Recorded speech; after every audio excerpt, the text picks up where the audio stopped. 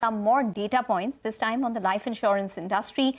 Life insurance data for the month of October is out. Yash is joining in with the details on what he's picking up and the nuances of this. Yash, over to you.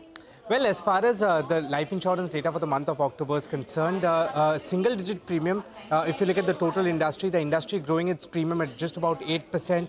So far, in the first 7 months, the premium growth is 10% for the industry.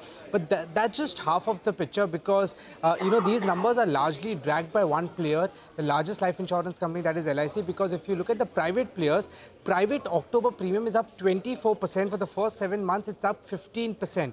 Now let's speak about the two best performing companies as far as the month of October is concerned. Max Life, the October premium is up about 36% so far in the first 7 months. The premium is up 28%. Retail APE is up 38% in the month of October.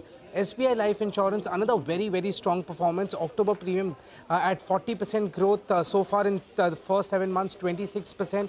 October retail APE growing at 16%.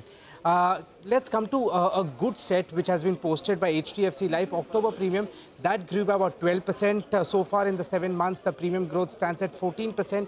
Retail APE for October stands at 17%.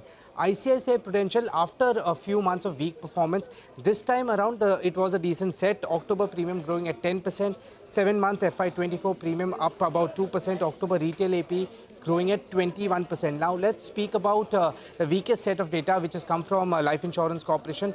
October premium was down 2%. 7 months FY24 premium down 24%. October retail APE, that also saw very negligible growth of just about 2%.